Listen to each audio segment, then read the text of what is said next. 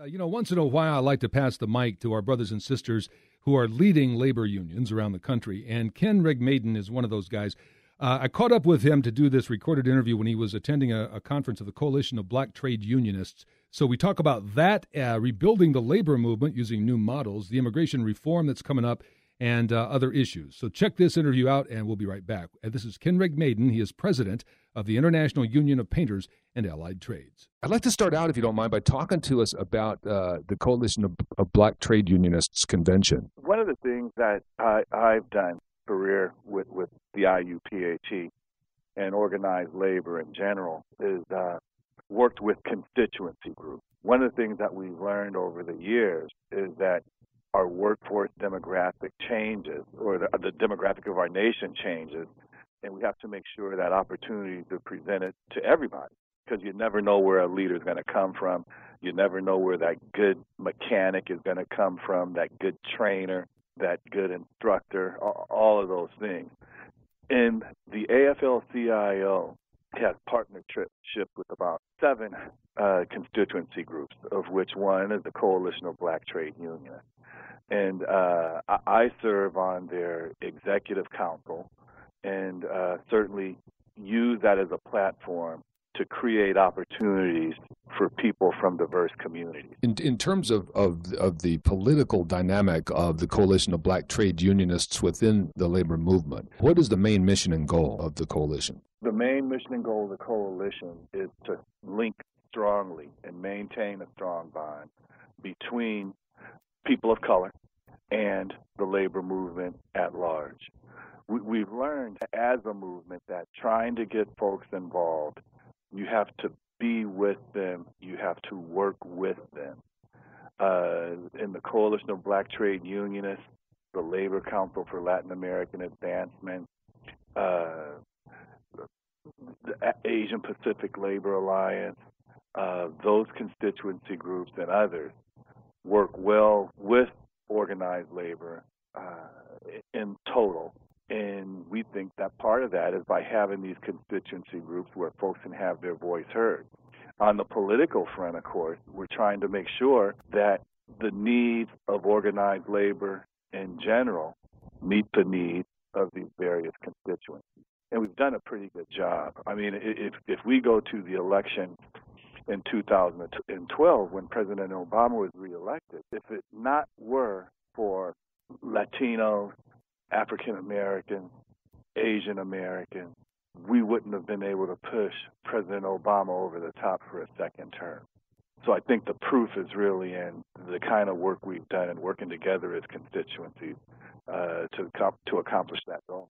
Yeah, and it's very important for these constituencies, obviously, to continue to agitate and organize and advocate for people of color within the labor movement and elsewhere as well. But the labor movement in general is also facing some huge challenges, and the AFL-CIO is talking about new models of trying to organize workers and trying to establish labor power and trying to grow the labor movement. What do you think is the most important thing about that effort to get new models of organizing? Because the labor movement has got to be able to grow if it's going to thrive and if we're going to see an agenda that's positive. You're absolutely right about that. I'll use my union as an example. And since the recession began in late 2007, our membership dropped nearly 20,000. I mean, almost like a stone. Within a period of about a year and a half, we were down like that. Now, we've been fortunate in maintaining where we are for the last 4 years, but it's been very much of a struggle to do that. We also know that the ways that we did things can't remain static. We know that, as I said earlier, when you talk about the demographic of the country changing, with the country becoming, if you will, more brown, we have to make sure that we're there for those communities to create new plans, new programs to reach them and to maintain our relevance. Strong example, case in point, is in building trades unions, we have a lot of what you call project labor agreements. A lot of these project labor agreements are done in areas of redevelopment, areas where there's communities of color, disparate groups of folks, and yet when you go on the job site 10 years ago, you wouldn't see people who looked or resembled the community at large where the work was being done. In the political realm of things, trying to be able to get permitting done, to get developers in, to make sure that the community or the governing agency would allow this work to be done, we knew that we had to make sure that we reached the diverse groups in the community. In other words, we wanted to be a partner and need to be a partner where we work and live. And as I said, as the membership has changed and become more diverse, it resonates very well with our membership. It also is the right thing to do, to create opportunities for all. The next question I've got has to do with the building trades and an issue with the Affordable Care Act. There is a concern about the Affordable Care Act's impact on multi-employer health insurance plans. And I know that some unions, including some building trades unions, are concerned about it and have been trying to get a fix implemented so it doesn't end up damaging these plans. Because I know in general, the labor movement has supported the Affordable Care Act. Do you have any comment from your perspective as president of IUPAT about the possible impact of the Affordable Care Act on these multi-employer health care plans? I've listened to people talk about the plan and the possible impact it could have. It's my understanding that the administration, now I may not agree with it, I would have preferred a plan put together, locked down solid, and we knew what we were getting. I'm looking at the plan right now, even though the legislation has been approved, is that it's still a work in progress. Our legislative department is working tirelessly on Capitol Hill, making sure that we're staying on top of what's going on with the legislation. How is it going to come down? How is it going to impact?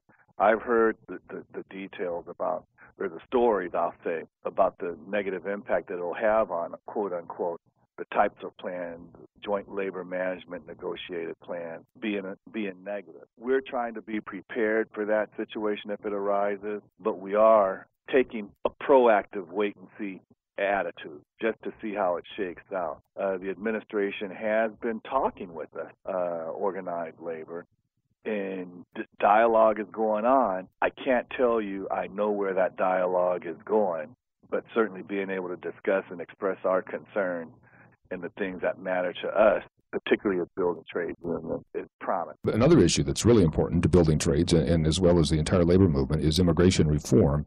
As a building trades union, as you watch this immigration reform bill, are you fairly confident that it will keep your support as it moves through the Senate in terms of what it will do, trying to be fair to both immigrant workers, trade union members, and American workers all at the same time? I am confident in that. Immigration comes in all colors, and we need to be aware of what goes on with immigrants. And one of the most powerful statements I heard is the comment was made, if you, as an American citizen, need an immigrant, they're your employee. When the immigrant needs you to help them with their rights to citizenship, they're alien. When you talk about me as a building tradesman, those are some of the challenges that we faced.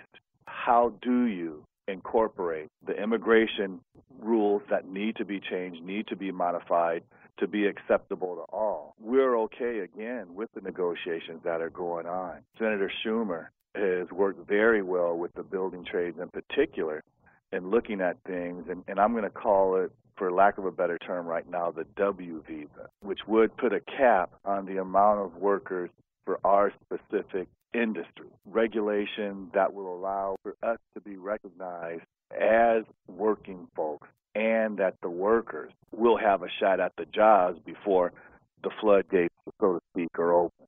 That was Ken Rigmaiden. He is president of the International Union of Painters and Allied Trades. You're listening to the People's Mic with Doug Cunningham on the mic, 92.1 FM, Madison's Progressive Talk. Come to the end of another show, and we depend on listener support. So if you want to support us, step up at laborradio.org. Hit that donate button, give what you can afford, and it will help us to keep doing what we're doing here on the People's Mic with Doug Cunningham and with Workers Independent News. Also, another